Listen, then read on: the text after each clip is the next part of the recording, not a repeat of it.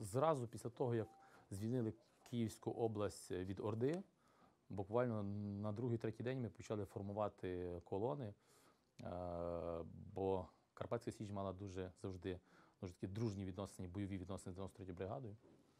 Ось, і до кума подзвонили його військові побратими і сказали, чи не маєте бажання, бо вона тут дуже важко, дуже гаряче, чи не маєте бажання долучитися до нас, захищати саме на харківських теренах, бо ми вибирали або південний напрямок, або східний, де ми будемо стояти.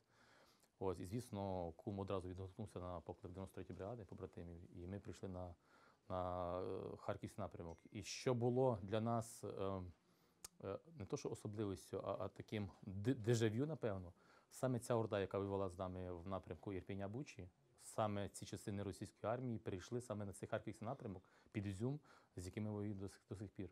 Тобто ми боронили Київ, з ними воювали. І та сама орда, яка робила це свавілля, це божевілля в Київській області, ця орда, яка просто стирала все на своєму шляху, яка не має нічого там спільного з людьми, вона зараз воює тут з нами знову. Тобто це наше вже завдання повністю знищити їх. Дуже було показово, коли ми були тут на Ізюмщині, до нас приходили листівки дітей з Броварів з Ірпеня. Вони були від Закарпаття, відпочивали, тобто поїхали як біженці з Закарпаття. І саме до нас попали їхні листи. Це так було, з однієї сторони, дуже приємно, з другої сторони, дуже відповідально. Що ті міста, де ми захищали їх, де ми відстоювали Україну, ті дітки нам потім дякували, не знаючи цього, куди попадуть ці листи. Тобто багато таких моментів, ніби воно співпадіння, але воно щось воно має в собі.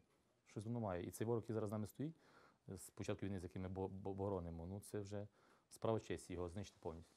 З початку війни вони хотіли задавити просто нас морально і фізично. Так?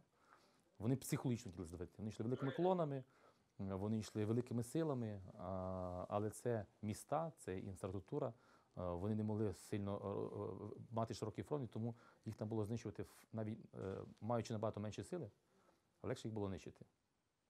А вже тут на Харківщині, де є поля, де є розкидані села, і де є підкріплення набагато ближче, бо тому що доправляти БК і підкріплення з сторони Білорусі, яка, знову ж таки, стала союзницею ворога, і навіть їхні війська десь приймали участь, так? Набагато важче було все одно це робити логістично, ніж зараз тут воюючи на Харківщині, де вони мають прямий доступ до БК. Тобто тут війна, вона набагато важча, набагато жорстокіша. Тут використовується набагато більше артилерії, набагато більше потужної артилерії, і вона стратегію поміняли. Вони вже не йдуть колонами, вони вже діляться на групи, вони розуміють, що вони не хочуть втрачати свій ресурс, хоча вони не тримають своїх військових за людей, це реально в них ресурс, бо навіть ні своїх там 200-х, вони їх не забирають з поля бою, їм байдуже абсолютно. Але все одно вони стратегію поміняли. Вони працюють групами, вони працюють тактично правильно, і з ними тут воювати важче, однозначно. Із-за того, що у них дуже багато артилерії, дуже багато сили технічної, дуже багато засобів, дуже багато БК і дуже багато людського ресурсу. З ними воювати важче.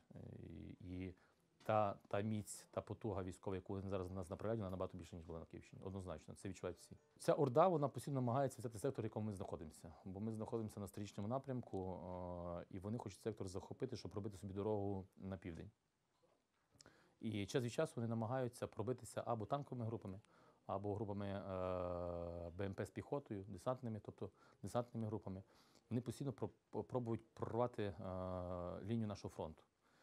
І там через день вони буває 2 дні, 3 дні пробують прорвати, потім кілька днів вони відпочивають, перегруповуються, знову починають проривати. І от нещодавно було також, вони пробували пробити лінію нашого фронту 10 БТРами з піхотою.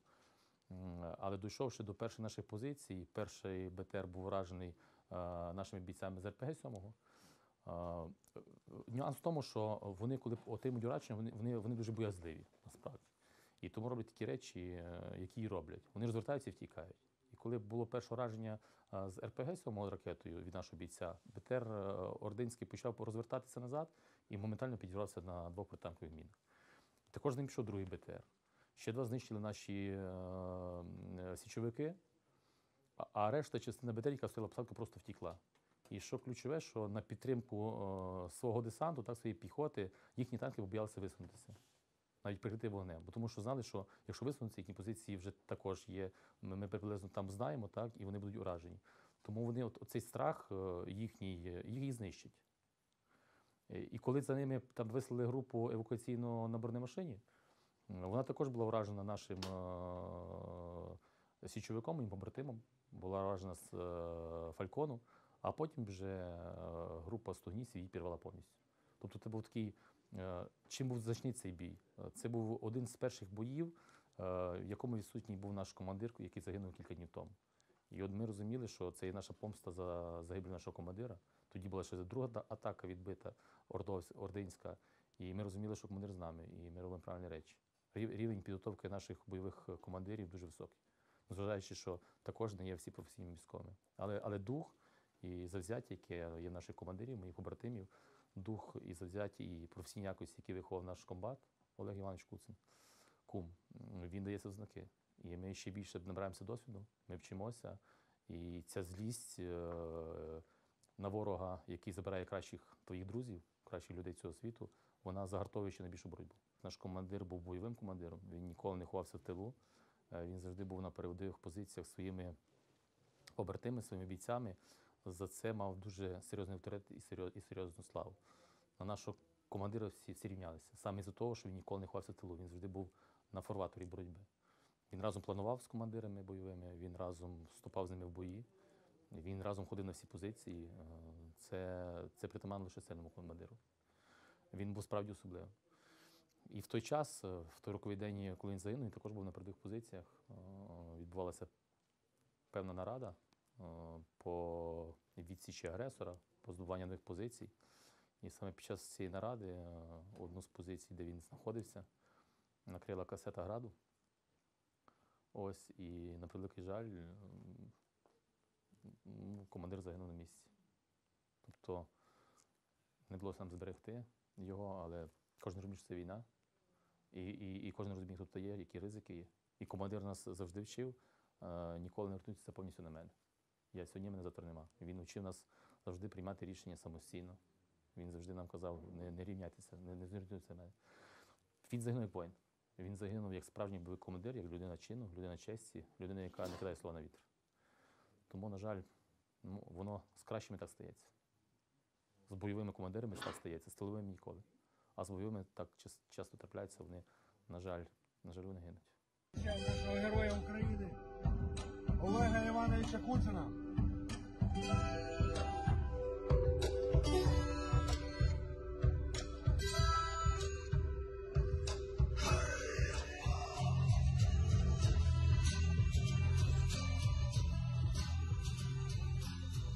Помста одна – це знищення Орди повністю.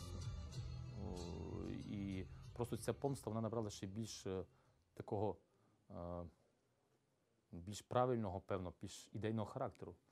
Але це не є така оця помста чи злість якогось навіженого, чи звіра. Ні, це злість, це помста адекватної людини, яка розуміє, що Орда забирає кращих людей.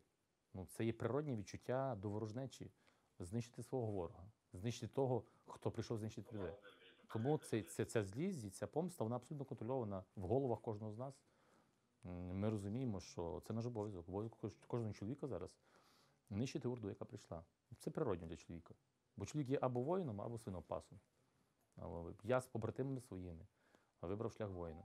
Хтось вибрав шлях свинопаса. Кожен вибирає сам для себе. То є кожен вибір особистий. Я хіба хочу додати і сказати українцям, напевно, в першу чергу, тим, хто ще не прийняв рішення для себе, його це війна чи не його це війна, я хочу їм сказати, що війна не мене нікого. Я хочу просто сказати українцям, щоб вони знайшли собі силу побороти страхи, побороти сумніви щодо війни, щоб вони зрозуміли, що війна є це справа кожного чоловіка. І вони чітко мають розуміти, наші українці, що крім українців, крім нас, боронити землю нашу ніхто не буде. Не існує якоїсь міфічної армії, яка прийде всіх захистити, не існує якоїсь міфічних натовських військ. Тобто, в мене просто звернення, знайдіть собі силу, відродіть собі оцей стержень воїна, який у вас закладений по генах. Просто станьте ним. Знайдіть собі мужність, зрозумійте, що ви маєте захищати свою землю і свою родину. Долучайтеся до боротьби. Не будьте осторонь, бо ця боротьба на знищення. Не лише України чи Московії, швидше Московії то гарантовано, а це війна на знищення всього цивілізованого світі. Це глобальна війна для світу. Тому ми, як українці, нам випала честь і випала можливість нарешті в світі навести порядок. І тому кожен має тут бути. Кожен має не то, що тут бути, приймати в цьому участь.